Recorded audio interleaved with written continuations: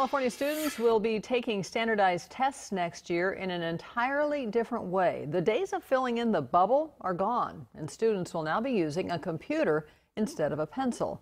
STAAR tests will soon be replaced by a brand new interactive computer. But before the Bakersfield City School District makes that switch, they want to make sure that every student knows how to use the technology. So there are a few pilot programs the district's using to prepare the students in the computer lab.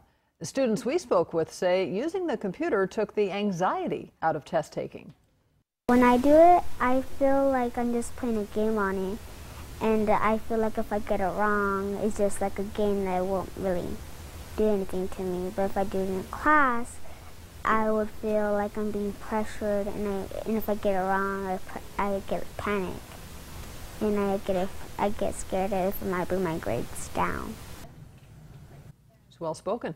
Funding for the training program is being provided by Proposition 30. However, the governor is currently proposing new legislation to make it easier for districts to get students ready by 2015. She was extremely articulate. I think she'll do just fine on it. She answered the question as young as she was. There you go. Good argument.